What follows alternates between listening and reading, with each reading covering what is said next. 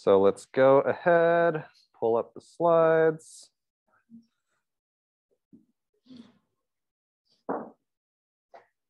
Where's my mouse? Here we go. All right, so for today's lecture, we're going to be talking about battery technologies. So last time we've covered sort of the drivetrain at a higher level. And I guess you could consider this kind of part of the drivetrain, right? This is what's providing energy into your motors. So we're going to do a deep dive on some of the sort of engineering aspects of batteries, but also looking at some of the economic aspects and future potential of these technologies. Okay, quick refresher of how batteries work. This is the sort of basic structure of any sort of type of battery. And there can be sort of different sets of configurations for a battery. But in general, you're pretty much always going to look like this. There are three major components for a battery. You've got your cathode, your anode, and your electrolyte. So the cathode is the positive terminal. I think if you remember back in like high school chemistry, right, you can think of the T as like the plus, that's how you remember it. The anode is the negative terminal, and the electrolyte is where you get, that's the medium through which the ions of your cathode or anode are exchanged. Your battery can be in a high energy state, which means it's charged, or a low energy state, which means it's basically empty. And so when you are going from a high energy state to a low energy state, the anode will exchange cations to the cathode and anions to the anode. And this causes a flow of electrons through a circuit. And that is essentially how electricity is being generated by the battery, okay? And so at a high energy state, the battery inherently, from sort of a chemical perspective, right, is storing all of this energy. And then by producing electricity, it'll transition to a low energy state. And to get back to a high energy state, you have to put energy back into the system, okay? And so if you are putting electricity essentially into the battery, that can cause the flow of electrons going the other direction. And so you have the exact opposite sort of a chemical reaction happening in the battery to bring you back to a high energy state. Okay, yes.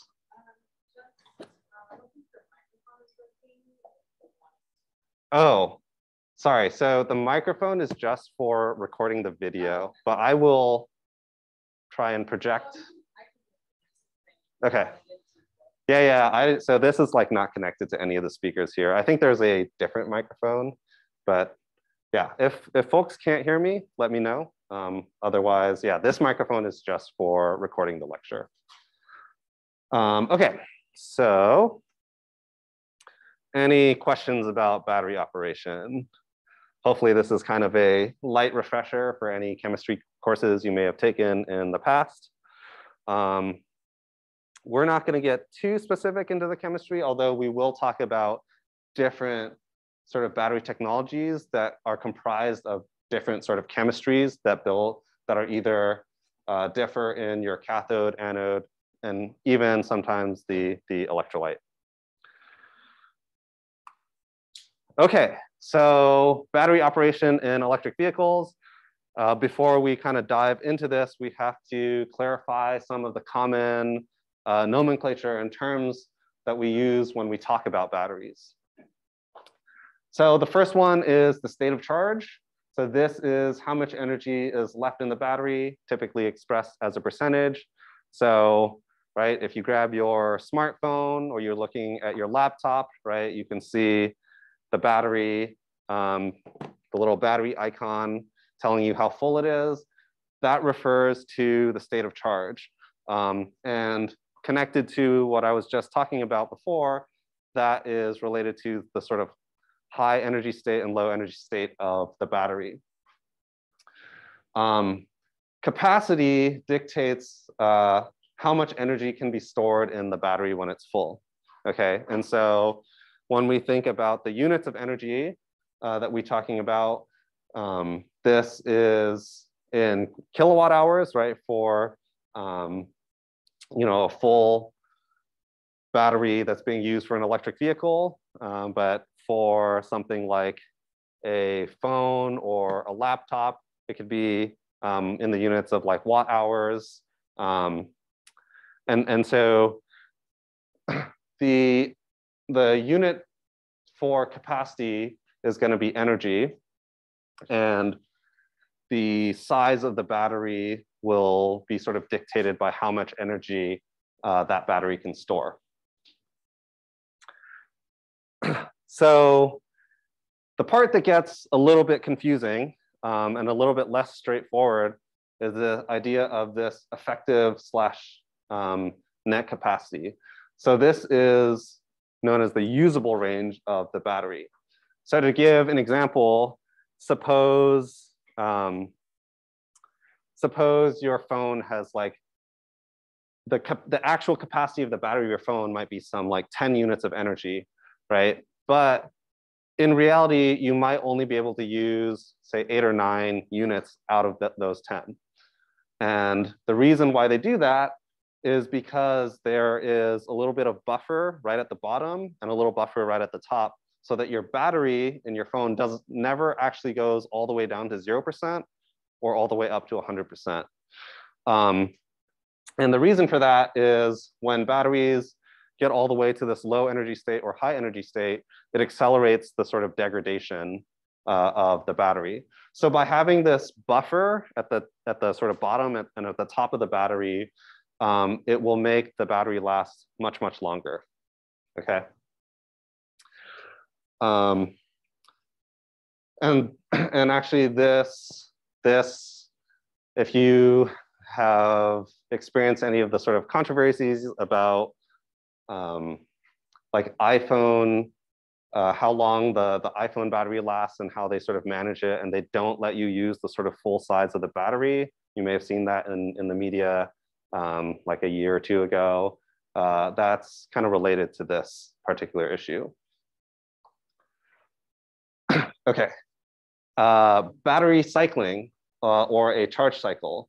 This is basically if I take my battery and I use it all the way down and then I charge it back up, that's like essentially one sort of full discharge cycle. It doesn't always need to go, down to the sort of low capacity. You can cycle it up and down at sort of different ranges within the capacity, but a cycle just refers to a discharge and charge up cycle.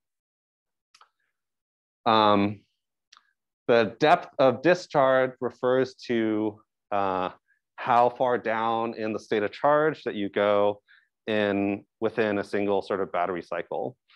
So if you are, for example, constantly doing a large depth of discharge, that might mean I'm going from my 100% state of charge down to 5-10% state of charge every time, as opposed to sort of a moderate depth of discharge where I might be going from 100% down to 50% and then charging that back up. And so all of these things can have sort of different effects on the battery lifetime and the sort of efficiency of the battery. All right, any questions or confusions about any of these terms? Okay, great. So actually the first thing we're gonna look at is battery degradation. So this was related to, I think, the first question on the poll. And so we're gonna see what types of things affect a battery's lifetime. So a lot of these graphs are kind of based out of sort of empirical lab work where people have these batteries and they subject them to different conditions. And this is a way that if I start building electric vehicles and I put these batteries in them and there's these questions about like, oh, how long are these batteries going to last? Especially right at the beginning, like how could you possibly know without actually just using the battery in the EV. And so these types of tests and these sets of tests are ways in which we have some insight into how batteries behave over their lifetime. Okay, and so there's a whole bunch of things, a whole bunch of different factors that cause a battery to degrade.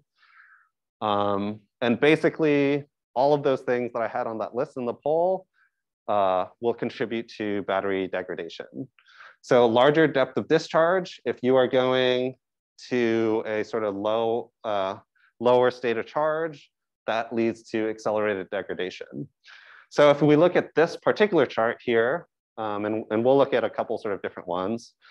So these are sort of number of cycles. So how many times you use the battery, charge it back up, use the battery, charge it back up. So 1,000 times, 2,000 times, and so on and so forth. And we can see, for example, let's look at the sort of top one, the orange guy versus the black line. So the black line goes from 100% down to 75% state of charge, okay? And so this is kind of a deeper depth of discharge, right? And that is leading to the most degradation. And so when I talk about degradation, it means how much of your original capacity are you retaining? So over time, right, as you use the battery more and more, its overall capacity ends up sort of decreasing. Its effective capacity decreases. So for this guy, where I'm doing 75% state of charge cycles, it's going down to what, below 80% after about 4,000 cycles. Whereas with the 75 to 65% state of charge discharge, right, that's only a 10% compared to a 75%. Those cycles lead to still above or close to 95% of your original capacity.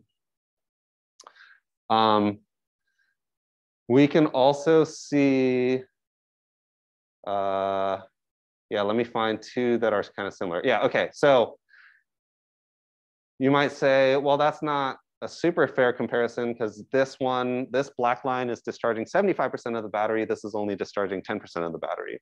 Okay, so it's not a sort of apples to apples comparison, but it is telling you something, right? Like it's not just the number of cycles, it's also how far it's going and how much you're using it. But here we can compare like a 50% use of the battery. This is 100 to 50% versus 75 to 25%. So that is this blue line versus this teal line. And you can see after 5,000 cycles, the dark blue line, which is going from 100% to 50%, is at 80% retention, whereas the teal one is somewhere between 85 and 90%. All right, so what does that mean, sort of practically speaking, for an EV, right? If I'm driving my car and I charge it from, if I go charge it all the way full and I drive it till it's halfway, and I do that many times, that's going to degrade my battery faster than if I leave my car at 75% and drive it down to 25%, right, in a lab. So there are, with electric vehicles, they try and mitigate this issue as much as possible. So you can try and bring these lines together. But from a sort of purely sort of physics, chemistry perspective, that is how the degradation is kind of going to happen. Which isn't to say, like, you know, if you're driving an electric car, like, don't charge it up all the way full, right? There are a lot of sort of fail safes and buffer in the battery that helps to get around these sorts of issues. Let's see, do I have a graph on the speed? Yeah, I do, okay. So we'll look at some of the other ways that they're degrading quickly as well. So one of the options was about temperature. So battery degradation happens at an accelerated pace across different temperatures. So if you are at extreme temperatures, very hot, or very cold, that can also lead to accelerated degradation. And this is why almost all electric vehicles, with the exception of the Nissan Leaf, has an active cooling system in order to ensure that your battery isn't operating at really hot or really cold temperatures. The Nissan Leaf has a passive cooling system. So when you're driving, it takes advantage of sort of passive airflow over the battery to cool it. But the like earliest versions of the Leaf, I remember when we were kind of hearing about when it first came out, there were Leafs in Texas that were losing like half of the battery capacity over the summer because of issues related to temperature degradation. So we can see here, as you do sort of more and more cycles, right? What happens, the relative degradation percentages at higher temperatures, okay? And so essentially, the higher the temperature that you are charging and discharging your vehicle, that you're cycling the vehicle, the greater the degradation percentage, as you can see in this table here. So after 250 cycles of this particular battery in this particular experiment, right, they were seeing a 4% decrease in the overall capacity if you're doing it at 25 degrees Celsius versus a 13% decrease if you're doing it at 55 degrees Celsius. So again, you don't need to like know these numbers specifically, right? It's a particular experiment on a particular type of, one particular type of battery in these sort of laboratory settings. But again, the trend is pretty consistent. We know that at the sort of extremes of temperatures, the battery is going to degrade faster. So this one doesn't show degradation at like really low temperatures, but it's a similar type of effect, where once you're starting to get really cold conditions, that it will lead to sort of lower effective capacity. That is a legitimate concern, right, among electric vehicle owners today.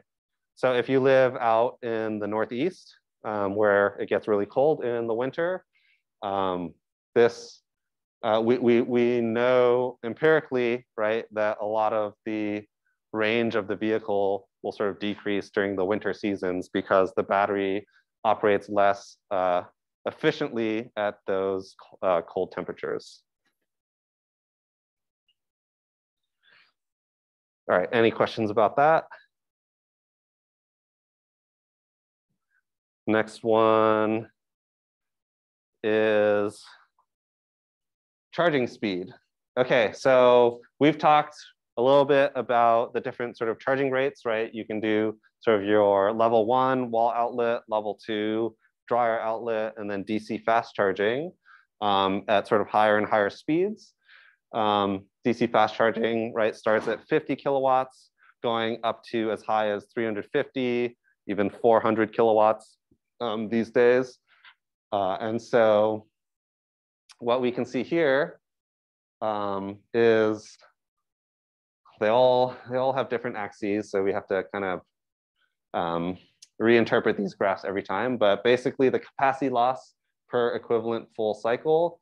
So basically, the higher up on the y-axis, the more capacity in the battery that you're losing. Okay, and so at 1 C charge, that's your sort of lowest. You can see here, this compared to charging it at 6 C leads to, this is a log scale on the y-axis.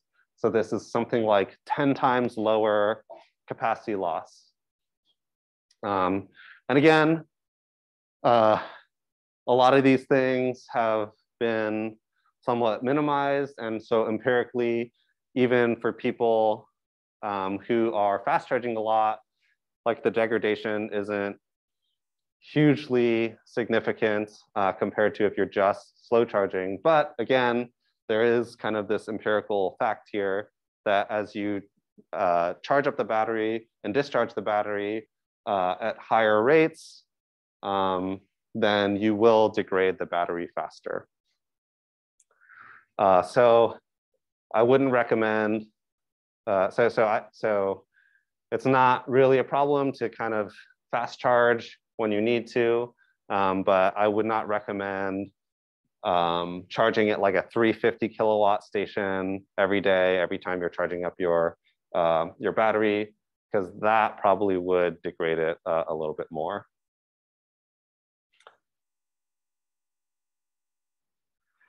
So there's another kind of interesting thing related to charging speed. So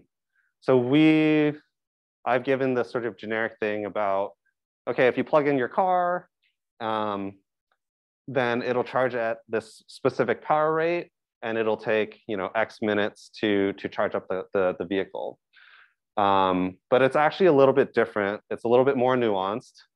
So if you fill up a tank of gas, basically any gas station you go to, you fill it up. It takes roughly the same amount of time because it fills at a fairly constant rate.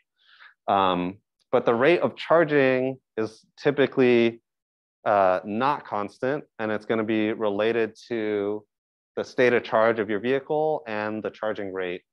And that's actually because the voltage of your battery changes, right? And so if you think about like Ohm's law, what would that do for the amps going into your car as the sort of voltage of the battery changes? So at lower charging rates, this is a lot less apparent. You will see a fairly sort of linear charge rate if you're doing it like level 1 and even at level 2. But if you are doing something like DC fast charging, especially on a large capacity battery, you should expect that the rate will change quite a bit as the vehicle state of charge gets closer and closer to full. The general rule of thumb that we like to give people is that if you go from 0% to 80% state of charge of your battery, that is about the same amount of time as it takes to go from 80% up to 100% of the battery. So this is pretty common, like for EV owners who are doing like a long road trip, like if you want to drive from NorCal down to Los Angeles, you can sit there at a fast charging station, maybe halfway down your trip, and you would charge up to, most people will take the time to charge up to like 80%, as opposed to doubling the time and charging up to 100%.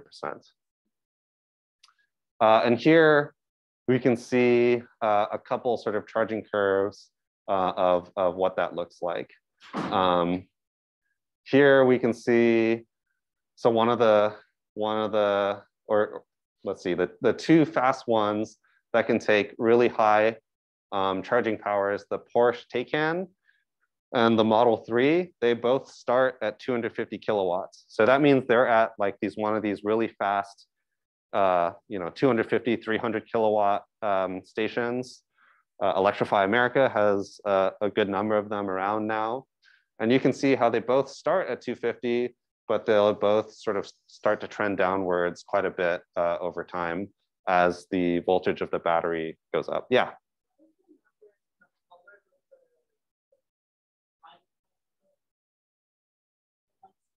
Oh, this is the, this refers to the average charging power. So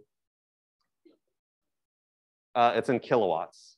Yeah, so when we talk about charging for electric vehicles, we'll mainly be sort of working in kilowatts for power and kilowatt hours for energy, right? So you can see kind of how the average is. And so when you look at these vehicles and you look at like spec sheets or attributes of these vehicles, they'll kind of tell you what the sort of max charging speed of the vehicle is. But you should never expect that you'll be able to achieve those charging speeds for really sort of long periods of time. And these kind of measurements are sort of much more accurate indicator of what you can expect when you charge these vehicles. Yeah, and it's pretty interesting. You note that like the Tesla Model 3 and the Porsche Taycan, they both are able to have this max charging speed of like 250 kilowatts, right? But then one of them goes down like this, but the other one kind of holds it for a while, then drops, and holds it for a while, then drops, right? Then that is entirely having to do with the sort of management system of the battery in that vehicle. And looking at charts like this gives you kind of an indication of how they operate functionally. Okay, any questions about that? Yeah, and I think as it relates to this, the pattern in which these shapes look, right? Like whether or not flat drop versus continuous drop is like better for the battery. I think time will tell. Different automakers are kind of experimenting with different methods of managing the sort of charging. But yeah, I can't speak to kind of if one particular sort of shape is necessarily better than another. Okay, so we've talked about like all these different ways that that the batteries get affected by all of these conditions. And so to give you guys a sense of empirically what that looks like for vehicles. So someone ran around and collected all this data for a bunch of different Teslas and how they've degraded based off of how much they've been sort of driven. So this is essentially a proxy, right, for how much they're being used. And, people will use the vehicles in different ways. Some people are going to charge at home. Some people are going to be fast charging all the time. Some people will drive really conservatively, and some people are, pedal to the metal. And so you get this sort of broad range of different degradation profiles. And also, right, people live in different conditions. You might be in like mild San Diego, or you might be in the hot summers of Texas or cold winters of the Northeast. But this is kind of what we see in the data. Okay. And so after 100,000 kilometers, 150,000 kilometers, you are on the order of losing about 5, 7%, 5, 6, 7% of the capacity of your battery. Yeah.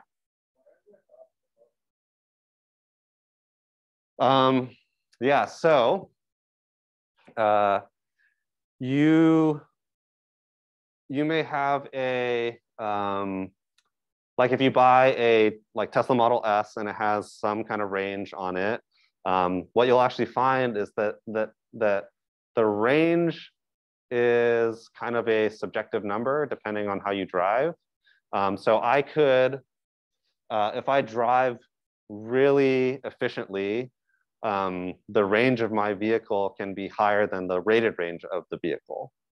And so in some instances, there are some groups of people who do a really sort of good job of driving their vehicle efficiently and getting a sort of higher range out of their vehicle than it's rated at. And yeah, we'll actually talk about this in the efficiency lecture next week.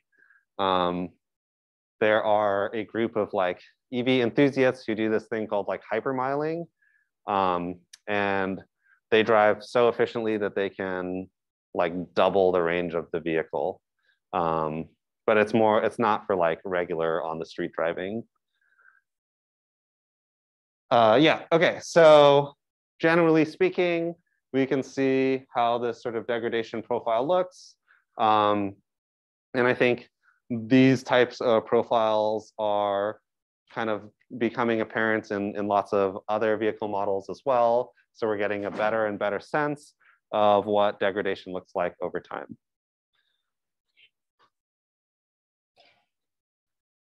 Okay, any questions about that? The last thing I'll say about this is, you know, a lot of people might not know or be comfortable with kind of the degradation of these batteries. And so there is a lot of,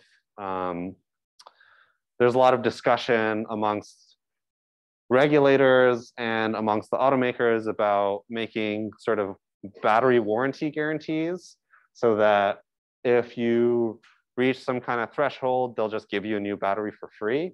And there are sort of lots of numbers being thrown around. The one recently that I've heard is that they want to guarantee after 10 years of use, that if the battery state of charge, if the remaining range goes below 80% of its rated range, then they have to give you a new battery.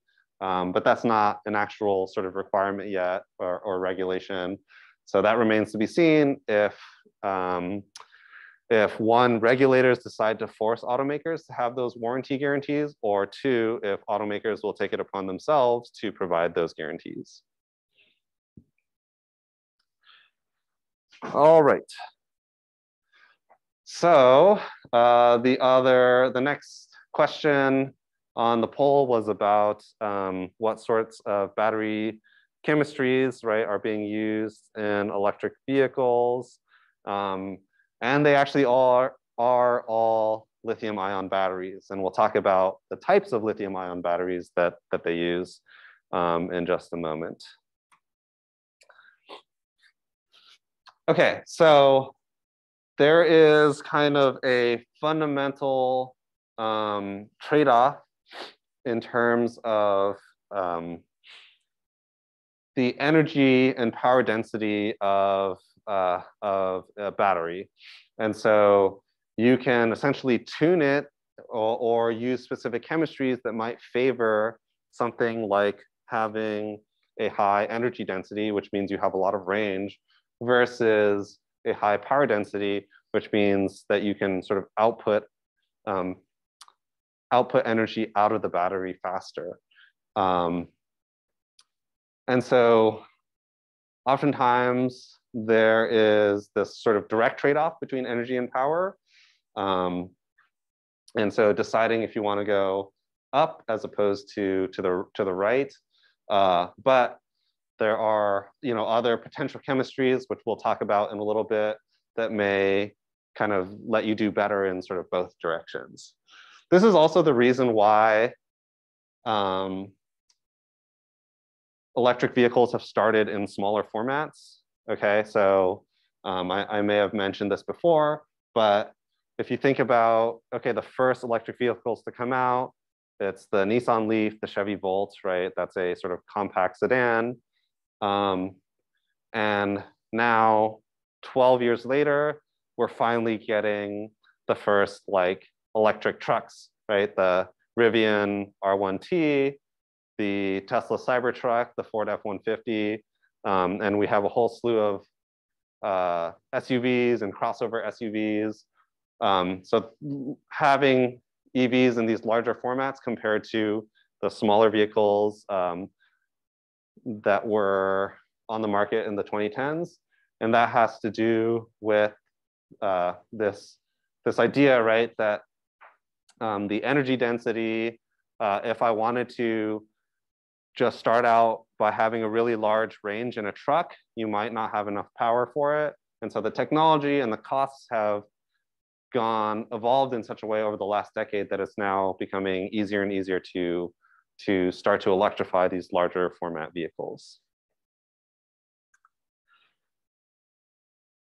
Okay, so bunch of different chemistries for these batteries. And so these refer to, typically are going to be referring to the cathode materials, as I was mentioning. So this is the positive positive node of the battery. So we're going to go through a couple of these chemistries. It's not critical for you to kind of memorize them, but it's giving you some idea about different characteristics based off of the chemistries, and some pros and cons and issues related to some of these materials as well.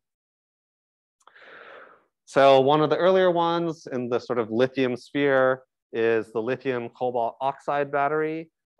This is not really used in automotive applications, but you'll find them commonly in things like your phones, in your laptops. These have pretty high specific energy, which means that you can turn on your laptop or use your phone for quite a long time, but low specific power, which you don't really need in these applications. You're not running like motors or anything. It's just the sort of electronics in your computers or in your phones. These tend to be in sort of smaller formats. And that's because, right, they have relatively more expensive materials, especially the cobalt. And that makes it slightly sort of more challenging to kind of scale this up to larger sizes. And we're going to talk about some batteries that also have cobalt that are used in like automotive applications. But from a density perspective, they might be using less of that material. Low thermal stability and short life cycles. Yeah, and so these things can get hot. I've seen all these, videos of people's phones catching on fire. It's related to the property of these batteries. Okay, lithium manganese oxide. So this is similar to the chemistry that we were just talking about, but this excludes the cobalt, which is one of the sort of more expensive materials. And it also makes it a little bit more stable thermally. These have the ability to charge quickly and have high specific power, right? But as I was mentioning, there is a sort of direct trade-off in the energy density and power density. And so these batteries will have a much lower energy density, and they also have a relatively low cycle life. The original Nissan Leaf, so the very first gen that was coming out in 2010, and some of the sort of subsequent year generations of the Leaf use this lithium battery. There are some variants, I don't know too much about this, that contain nickel. That might be something that we'll be seeing in the future, but we'll see. Lithium titanium oxide, LTO. So this is actually referring to the anode, not the cathode. So they use these titanate nanocrystals instead of carbon. And essentially what this allows for, faster recharging time and higher power with long life cycles. These, again, have lower energy density as a trade-off for this high power that you're getting. And I believe this is going to be a slightly sort of more expensive type of battery because of the titanium. This has been employed by the Mitsubishi MIEV, but this is not a sort of common format for lithium ion batteries. Okay, so we're getting to kind of like more and more popular applications of these chemistries. So this is the nickel cobalt aluminum oxide NCA battery. So this one is actually fairly common.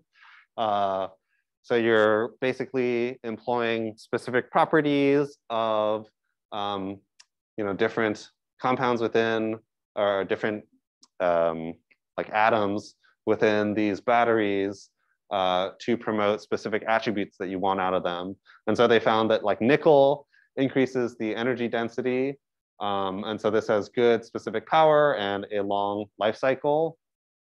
Not as safe as other lithium technologies.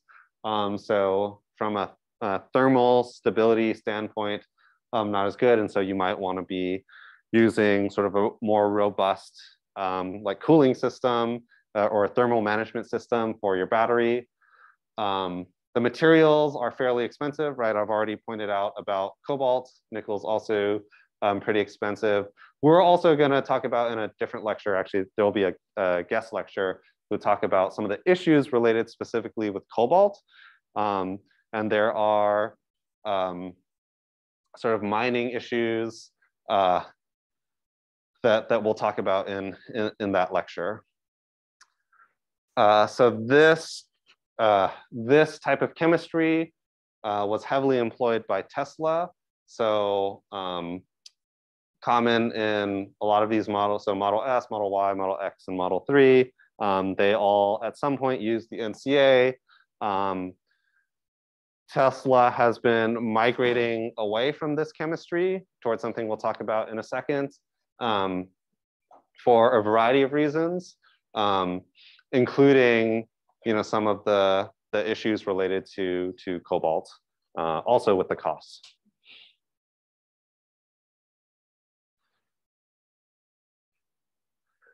The battery that most other automakers are using is this one, nickel manganese cobalt oxide.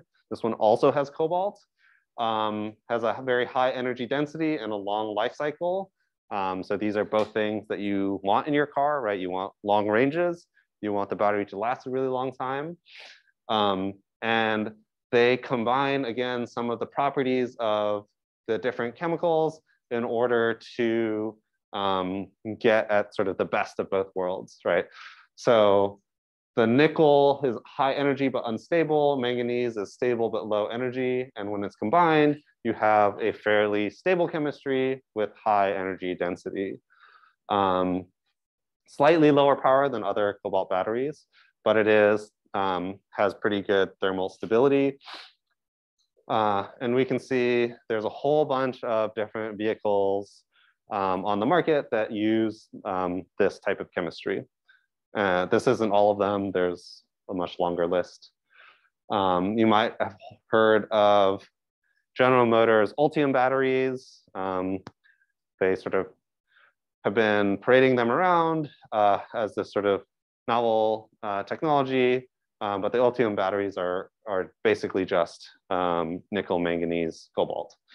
There are some subtleties to this, right? So not everyone uses exactly the same type.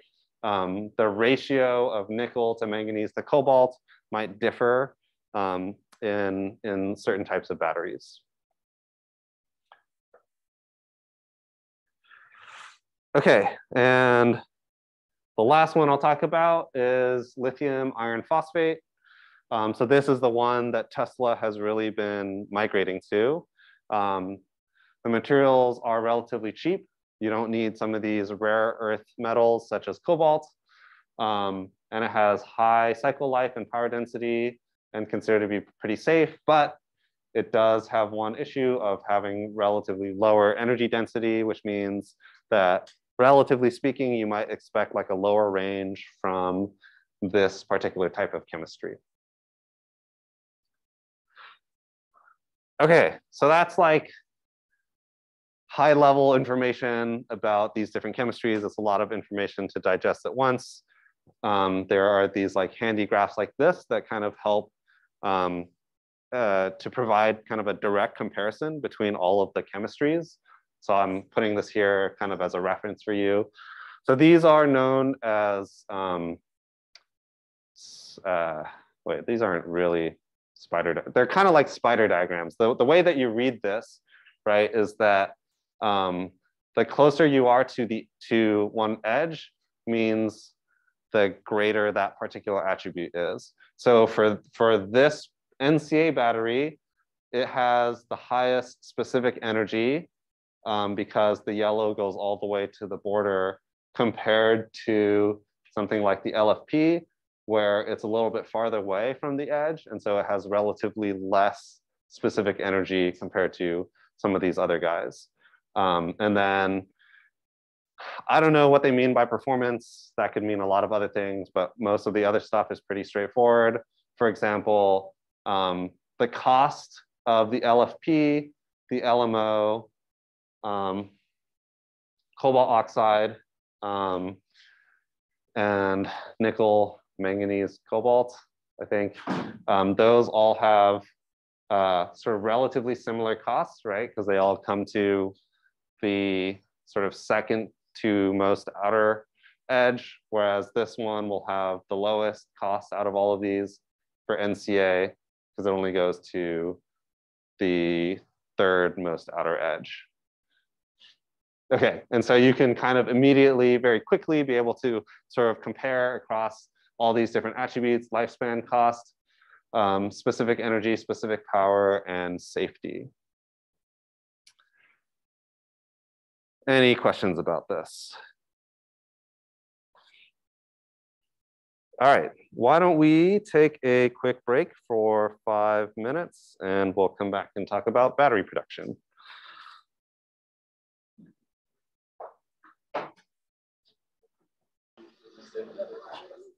Okay, back to the lecture, everyone.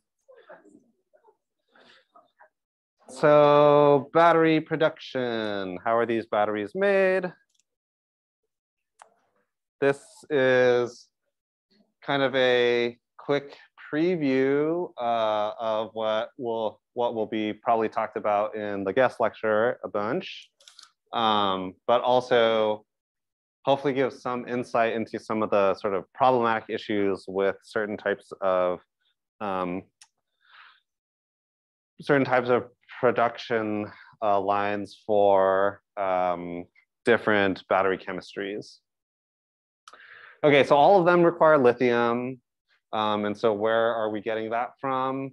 So the main guys are, so the biggest one is in Chile.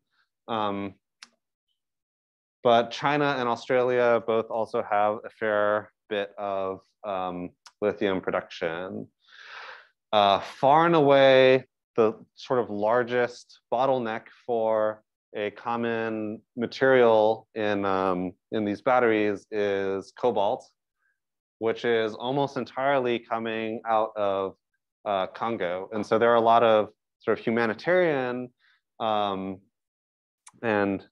rights issues related to the mining of cobalt coming out of here. And so in addition to the fact that it's relatively expensive material compared to a lot of the other chemical compounds that you'd have in these batteries, a lot of these other sort of human rights issues have kind of motivated producers to look at different chemistries to use in their vehicles. Yeah. Is there really no materials in North America? I guess not.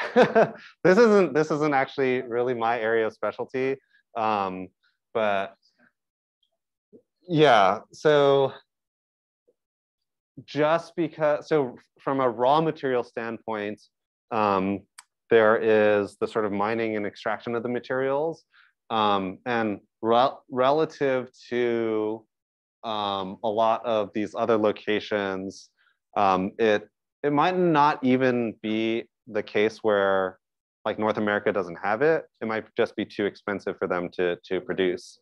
Yeah. So think of it this way: like you're an investor, or you are an automaker, or you're one of the later stages of battery production, and you want to buy materials, right? And you say, okay, what would it take to start up a new mine and figure out where the resource is, and then extract it, with the sort of labor practices that you have in the US and maybe relatively higher cost of labor. All of those things go into that kind of decision making as well. So it might not necessarily be just resource availability. Yeah. But it is surprising, and you know, even despite some of these things, maybe you'll see resource extraction for some of these materials in the future. Again, not my sort of direct area of expertise, but that would kind of be my impression for what's happening here. Okay, so what about the sort of physical parts of the battery? Okay, so if you, let me just actually, I'll pull out these batteries out of my little pointer here. All right, so this common thing that you guys are used to seeing, this is a single sort of battery cell, right? And you might think, well, the format of this is like pretty different from like this giant pack that you would see in a car. But actually your car might just be something like a bunch of, I mean, they are basically a bunch of cells put together. And it's not going to be a Duracell battery, right? These are all different chemistries, right? But they are formed together through a series of cells that get packed together into what are known as modules. So these basic cells, once they get put together into these modules, which is 2 cells or more connected in some kind of linear or parallel way in order to get more power out of it, for example, those can then be combined into these sort of larger battery packs, okay? And you go from cell, module to pack. Let's say a cell, or let's say a module has 10 cells, and let's say a battery pack has 10 modules. That doesn't mean that the pack costs the equivalent of 100 cells. It doesn't scale linearly because as you go up, you might be sort of adding certain kind of control components or cooling, heating elements to sort of different stages of this construction. And so the sort of cost of these things can scale in pretty nonlinear ways. And so it's important when we talk about the cost of a battery to think about whether they're referring to the cell or the module or the pack.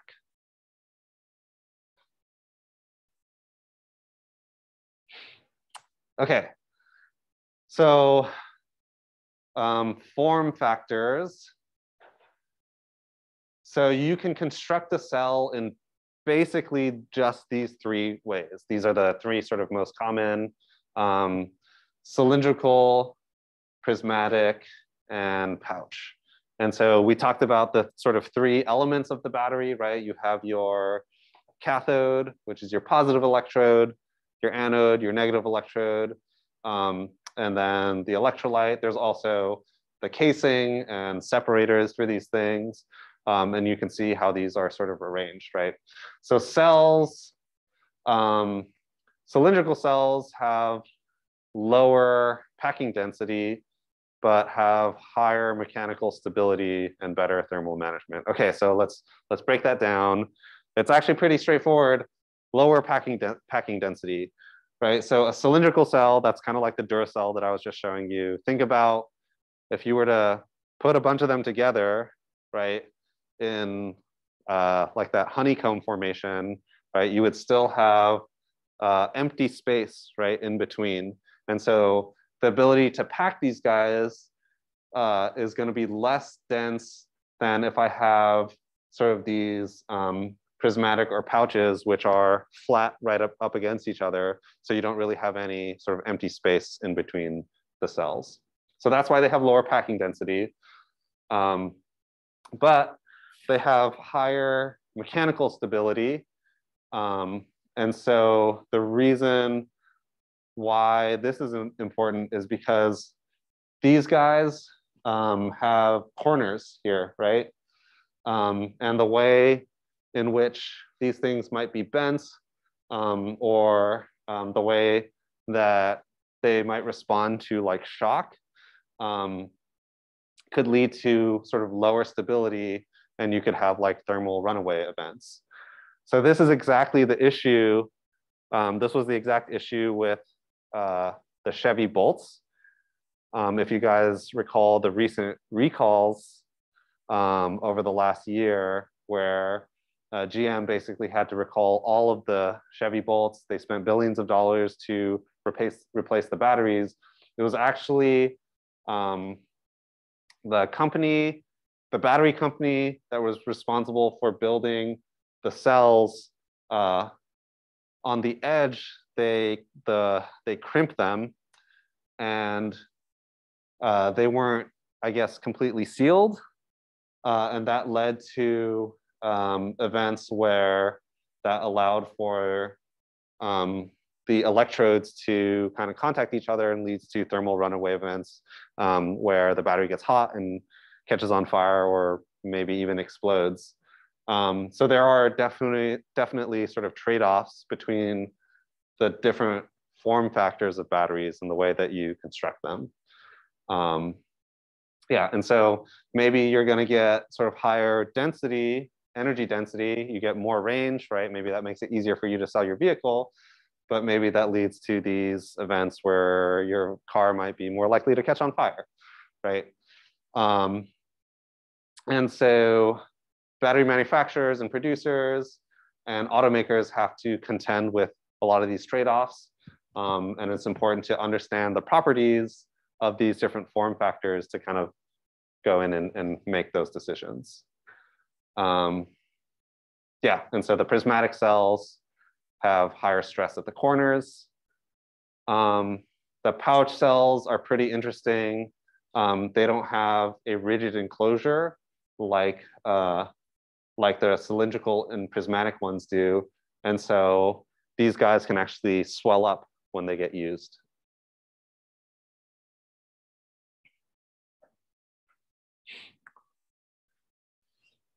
Okay, so the battery manufacturing process looks something like this. Again, sort of not my area of expertise, but these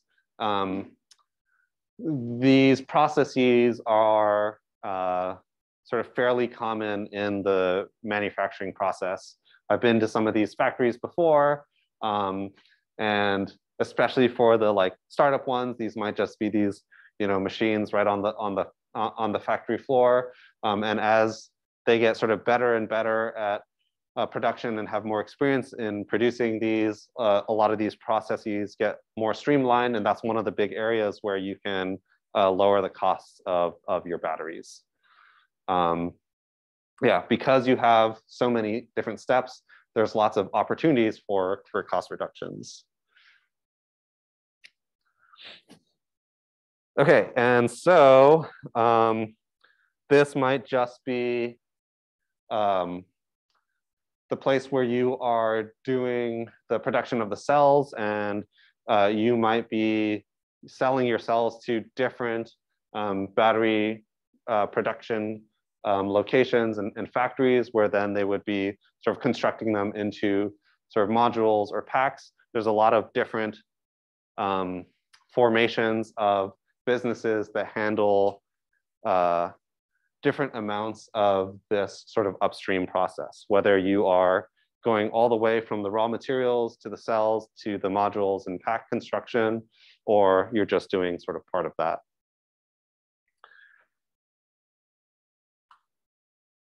You guys may have heard of these giant gigafactories. So Tesla, right, has a really big one in Nevada, right? So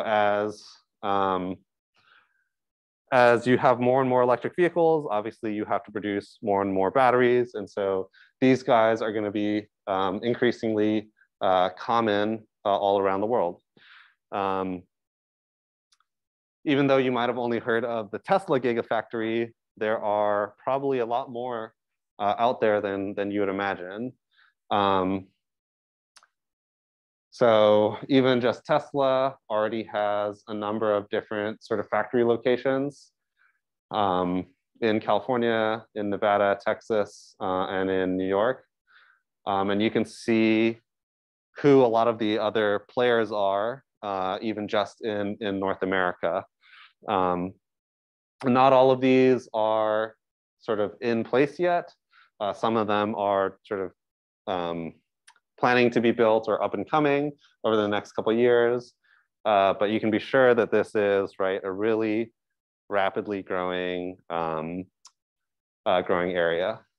And then in countries like China, they already have far and away more sort of gigafactories than even what you're seeing here. And their production of electric vehicles rivals kind of the rest of the world combined. And so they obviously need to have a lot of these guys in order to keep up with the demand for their EVs. Yeah, and so this is kind of the same information. You can see over just the next couple years already, a bunch of automakers and a bunch of battery companies are planning to expand and open these sort of really large scale battery plants in the next couple of years.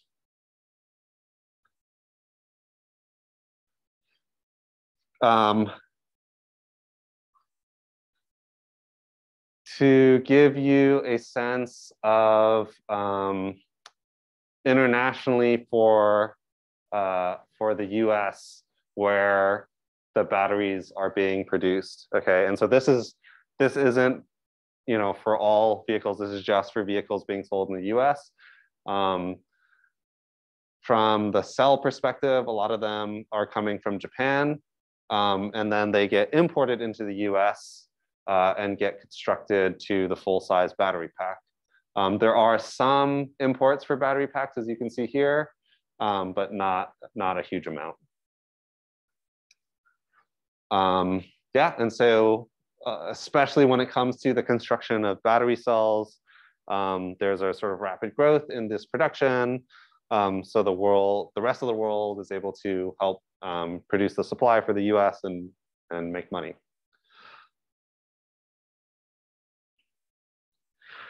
Okay, any questions about this stuff?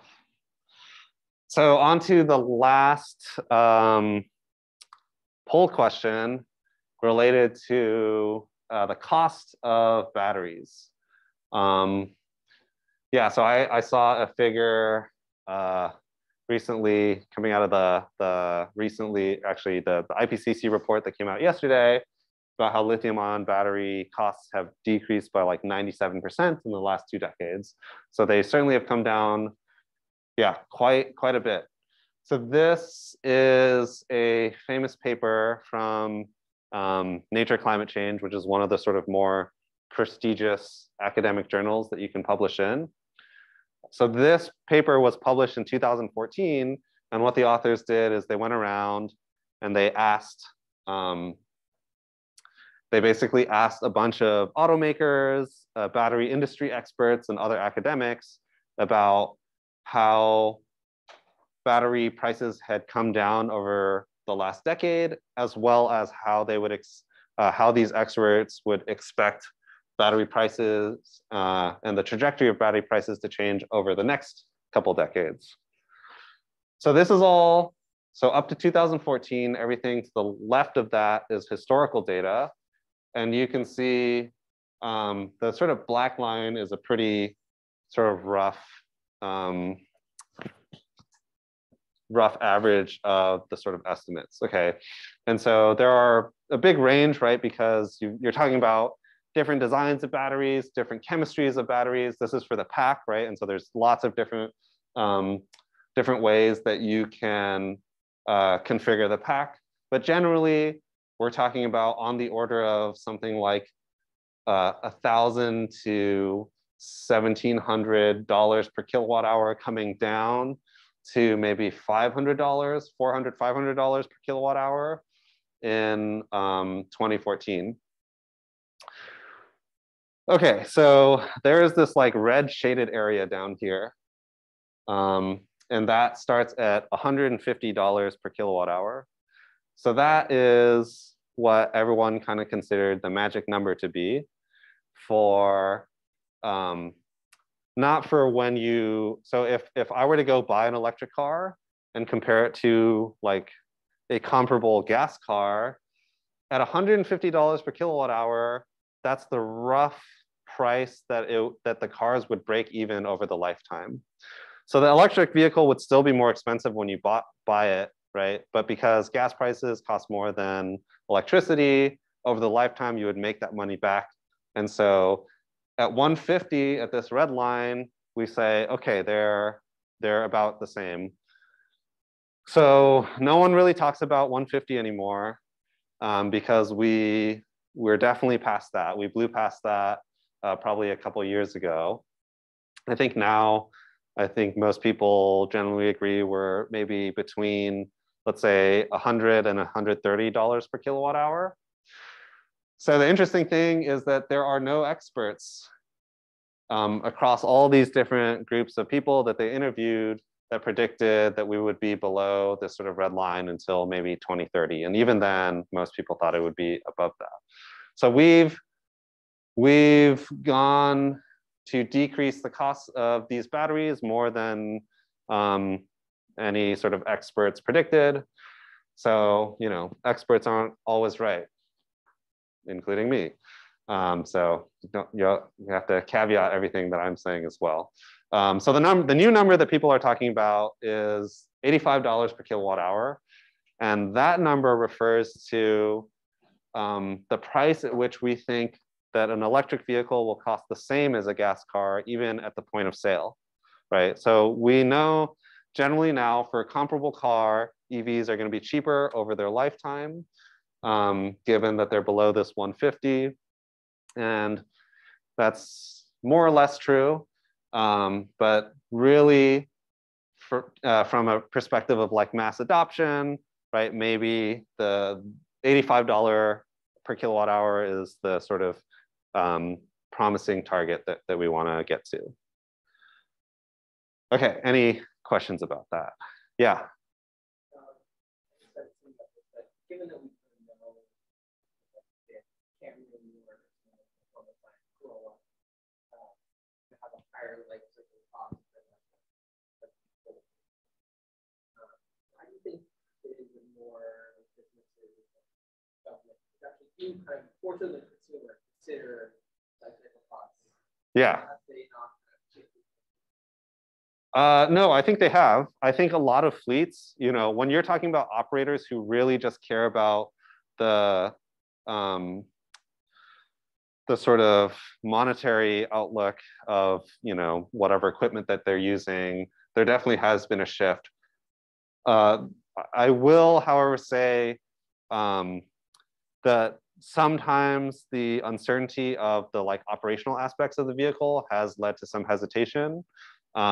So for example, if you know that that in your vehicle fleet, the duty cycle is really high and you have to drive like 500 miles a day or something like that, right? They might still shy away despite the economics because, you know, the sort of charging issues and the time that it takes to do that might cause them not to do that.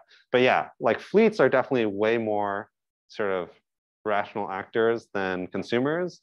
And so from a proportional uptake, I think that you do see higher sort of adoption for them compared to just like regular buyers.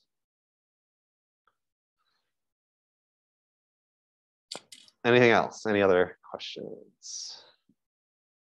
Okay, so what do the prices kind of look like? Yeah, so this is kind of the trajectory since 2010.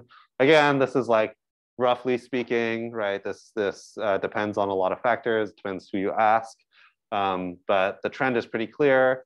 And most experts agree that so this is back in 2020, right? We're in 2022 now. Most experts agree that we've sort of fallen well below this $150 per kilowatt hour target. Okay, so that is about all the sort of modern day battery stuff. And so I did mention before that there might be sort of more sort of revolutionary opportunities. So a lot of these things about fine tuning the chemistries, getting sort of better practices for the production process. All of these things are going to help incrementally lower the costs and therefore the price of the batteries.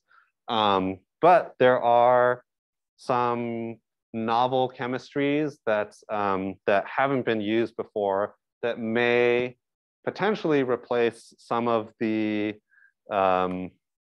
existing chemistries. Okay, and so what are some of these new things that we can look at? So yeah, so lots of improvements in current lithium-ion batteries.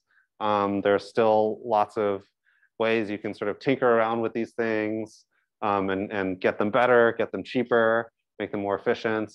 But future battery chemistries that kind of exist in the lab and not really in practice may offer a lot of sort of like revolutionary changes, like where you might jump really high in energy density or in power density. But there's still lots of barriers to commercialization, especially in terms of like costs and safety, especially safety. A lot of them kind of just explode. We'll talk about that in a second. Yeah, so a lot of the anodes these days use graphite materials. But here they're thinking about, so this was the chart from before. So this is the lithium metal compared to the lithium ion. So you can see where it improves in some of the density aspects moving to the right. So extremely high energy density, but unfortunately, so if you look at this battery where you have the cathode here, you have your electrolyte in the middle, and then you have your anode on the other side. This is a chart that displays some of the common issues related to lithium metal anodes. So there's these things called dendrites, where the structure of the anode forms these like crystalline tendrils that move, that because of the properties of the energy difference between your anode and cathode naturally want to migrate towards the cathode. And so what happens if you touch the anode to the cathode? It allows for you to instantly release all of that energy in the battery. It's going to get really hot and it's probably going to explode. So yeah, so despite some of the sort of really promising things that you can get out of a lithium metal anode, if you can't kind of solve these problems, then it's probably not a good idea to use this battery or this type of configuration in your battery.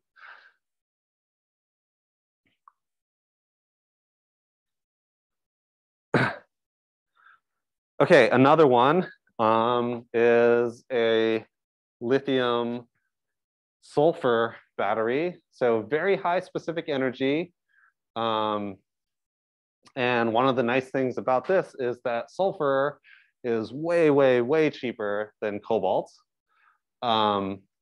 Unfortunately, there's this thing that happens. So the way the lithium ions sort of move between your cathode and anode are via these, I think they call these lithium sulfur shuttles.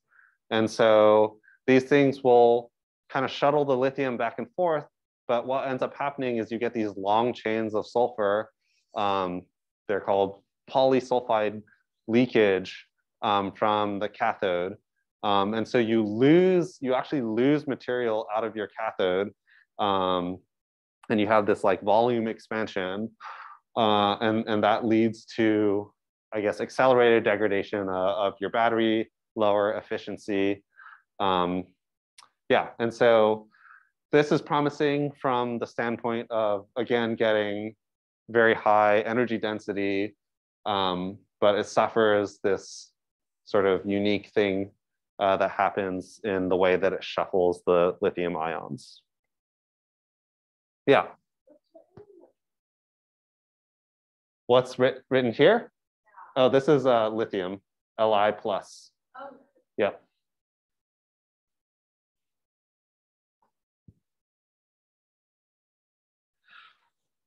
Okay.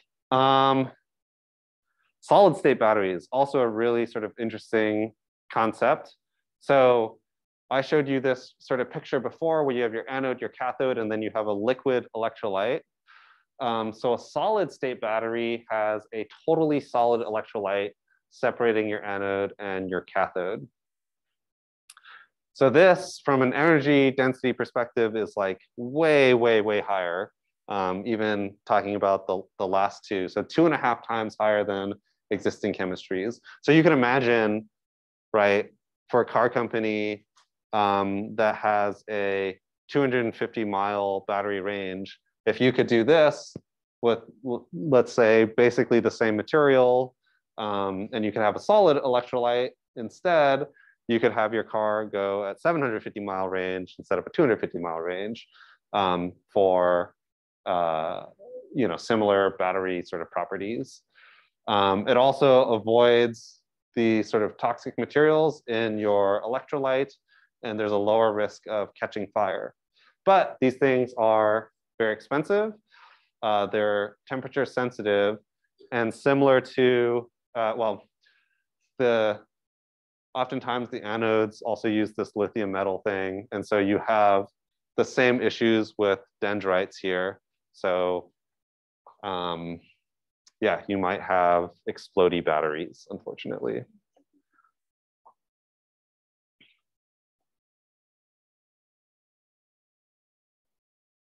Okay, lithium air. So you can see in this same chart that we had before, lithium air is kind of like up in that direction. It's quite sort of revolutionary. It's in terms of like magnitude of what you could get out of it. In theory, it's miles ahead, right? So here's your lithium ion, sort of practical and theoretical specific energy, right? And this is your lithium air, way, way higher. And so the concept of it and why it's called an air battery is that it actually uses oxygen from the air to reduce at the cathode. And so when I'm discharging the battery, you suck in air from your environments, and that allows for your lithium ions to travel to your anode and therefore discharge and lead to electricity production. So this has energy density that's comparable to the energy density of gasoline, which is miles higher than sort of what you're seeing out of a battery. So 5 times higher. That have already actually been demonstrated in practice in labs to do this. But again, there are a lot of sort of practical issues with the construction of these, and in practice, how you could kind of make this work is still pretty challenging.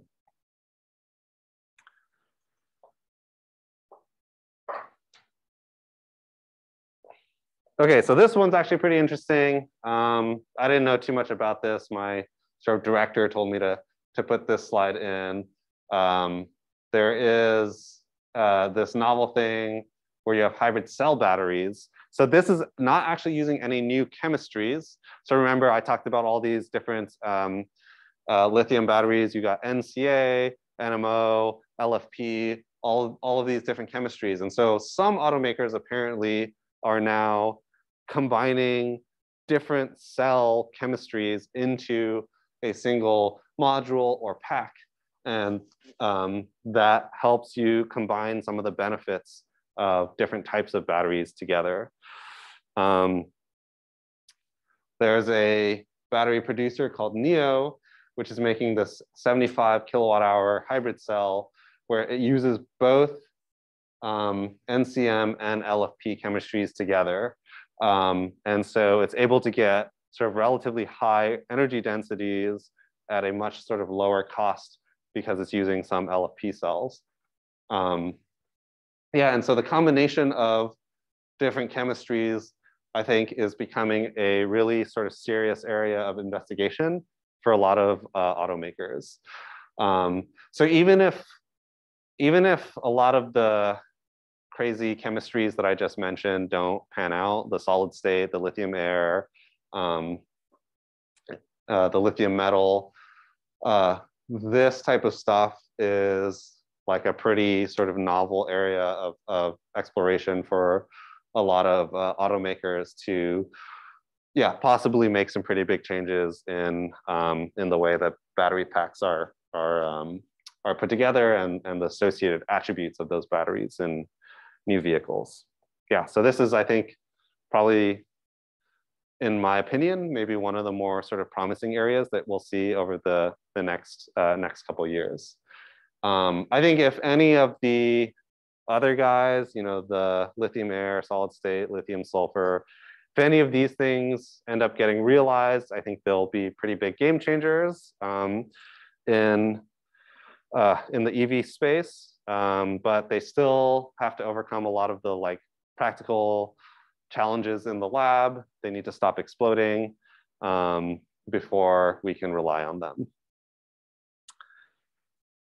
Okay, so what does the future hold for these batteries? More growth means there's going to be a lot stronger sort of pressure and a lot of money, right, for these producers to improve the batteries. We've already seen sort of really rapid improvements in batteries over the last decade and really rapid cost reductions, more than basically any of the world's leading experts were predicting. And potentially we might see these revolutionary chemistries happen. You know, we'll see if that actually ends up happening. But in the meantime, I think there's still plenty of space for improvements with what we have. And that's just going to mean easier access for populations today. And not only are they getting cheaper, but we're seeing, right, we're seeing the vehicles getting longer and longer ranges, which again will make them more compelling. Okay, I think that's all I have for today. One quick administrative announcement. I guess there have been some questions about the units for this class. So even though it's a variable unit on the schedule builder, it's officially a 4-unit class. So you have to make it 4 units. I can't really change that. If you don't change it on your own, someone's going to get mad at me and mad at you. So just change it to 4 units before we both get in trouble. All right, thanks all. I will see you on Monday.